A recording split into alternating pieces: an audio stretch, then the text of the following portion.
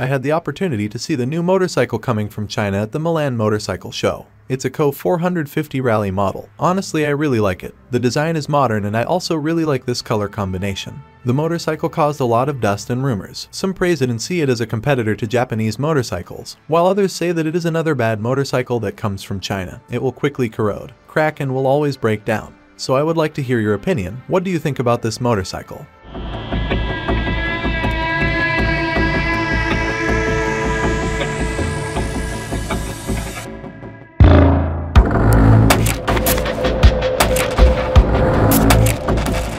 We cannot say how good and reliable the engine and bike really is, because it takes a few years to show the quality and the problems. As for problems, it's nothing to be afraid of, because every brand has its advantages and disadvantages. The only question is whether the problems will be rare or frequent and how big they will be. I tried to get as much information as possible from people who already have this motorcycle, and I can say that almost everyone is satisfied and not disappointed that they chose the Kove 450 Rally motorcycle. If you think this is an enduro bike that only has a big tank and rally plastics, I have to disappoint you, because you will surely be very surprised when you hear how heavy this motorcycle is. The Kove 450 Rally weighs 128 kilograms without fuel, and it holds 34 liters of fuel. Now try to calculate how much this motorcycle weighs when it is full of fuel. But if we look at it from another perspective and know that it is a rally motorcycle, then we can say that the weight is not excessive, and that the motorcycle is competitive with others in its rally category.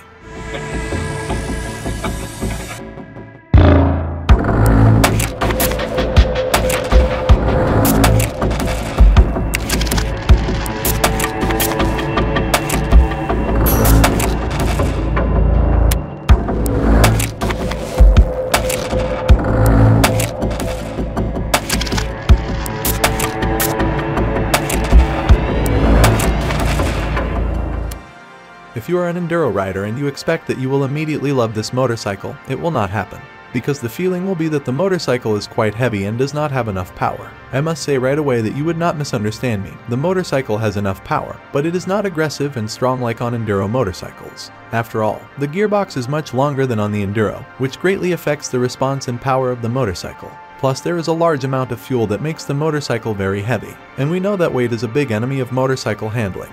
So you can feel it a lot and you have to get used to it. But if you come from the adventure dual sport world, this bike will be very good and perfect for you.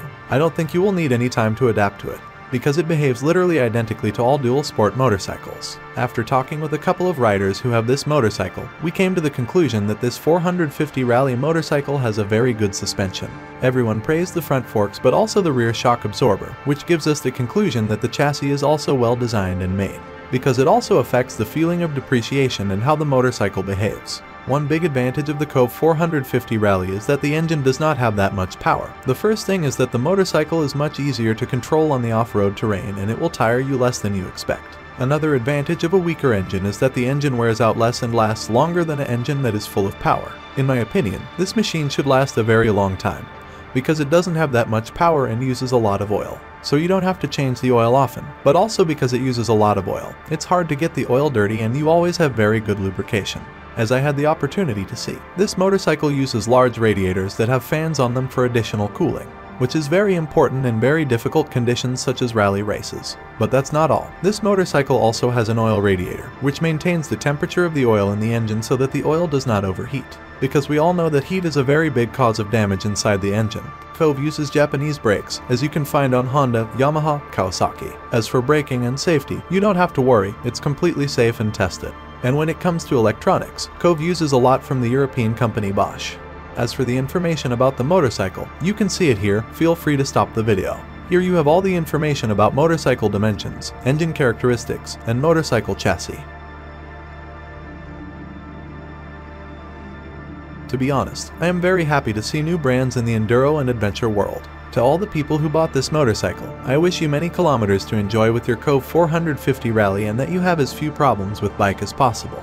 I will make a video later, maybe in a year when people have more experience with this brand, because I want to share a realistic picture of this brand. I don't want to criticize it or say anything bad because it comes from China. I don't know why most people are like that, but if something comes from China, they must immediately condemn it and say it's not good. But let's be realistic, all our European motorcycles use Chinese parts and we love them. Then why do we hate Chinese motorcycles so much? Does anyone have an answer to that? I know that people are afraid to try a new brand of motorcycle, because it's not just buying a motorcycle and riding it.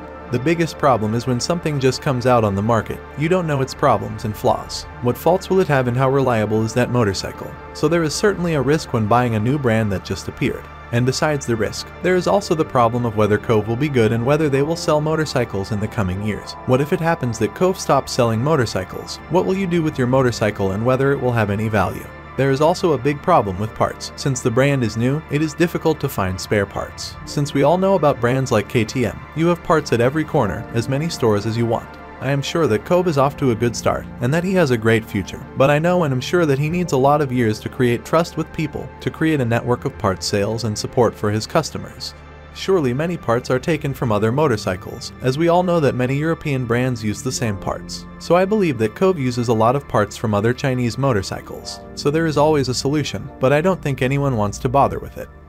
And I don't know why it's like that, but most European riders don't want to buy a Chinese motorcycle. Now, is this the reason for politics, or do they have a bad experience with Chinese products? I can understand if the motorcycle is a copy of some European motorcycle, then I probably wouldn't buy it either. What do you think about it? If you want, you can leave a comment.